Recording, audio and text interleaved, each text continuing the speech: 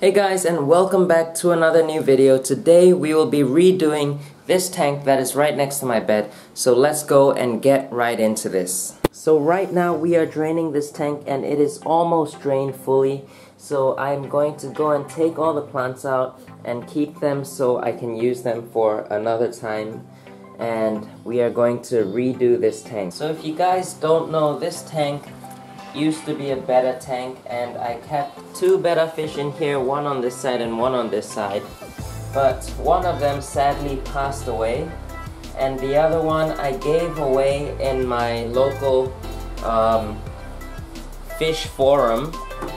It was a betta forum and I gave it away. So now we're going to redesign this tank and try to make it look better. I'm just gonna do a low-tech, easy planted tank. Maybe get the divider out, keep one betta fish in here with a school of tetras or something like that. Look at this piece of driftwood with Anubias nana petite. Pretty nice looking.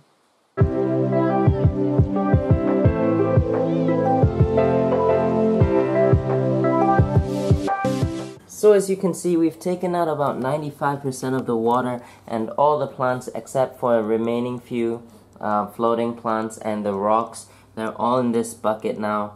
And the sponge filter, we won't be using these anymore. We'll be using a hang-on back filter for this tank. So now I will be rescaping the tank.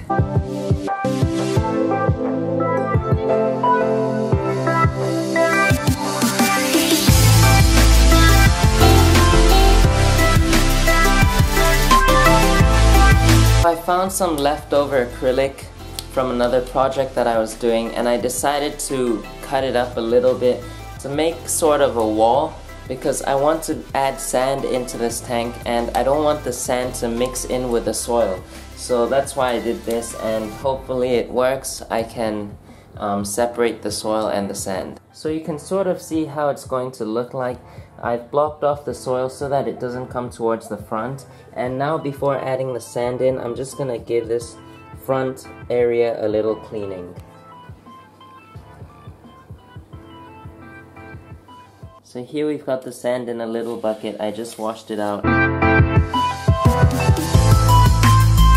So I've put the sand and the soil in the tank. Now we're just going to try to even it all out.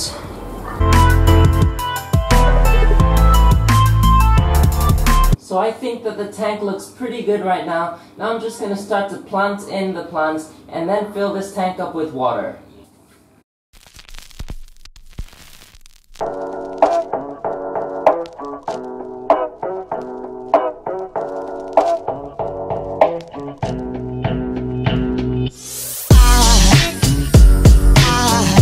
There goes a sight from my soul. Good morning guys, it's now the next day. I started this tank setup late last night, so that's why it's now the morning and I have completed. All I need now is a filter and maybe some floating plants. So let's take a look at what it looks like now. So this is it. I've spilled some soil in the front, so I'm gonna clean that up later, but really doesn't look too bad. And I didn't add any tall plants in this tank because otherwise I wouldn't be able to see from both sides. I want to be able to see from here where I sleep, as well as from when I get into my room. So let's go get the filter and some floating plants.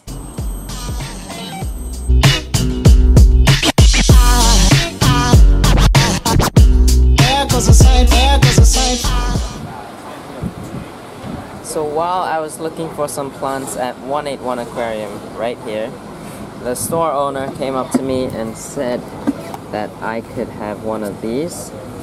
And this is basically just expanding foam, this thing right here, that you use to make backgrounds.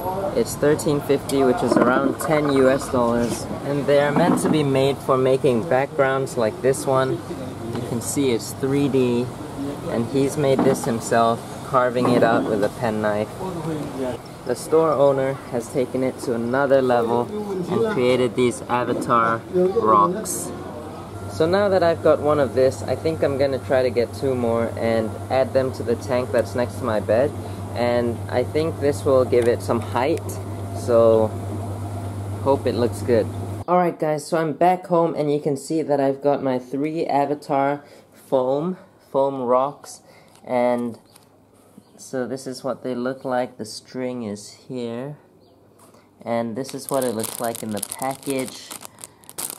And I got my filter as well, but I couldn't find the plants that I wanted, so I'll have to either wait for those or not get them at all, because since I have these, I can attach some moss to them and hopefully just add them into the tank.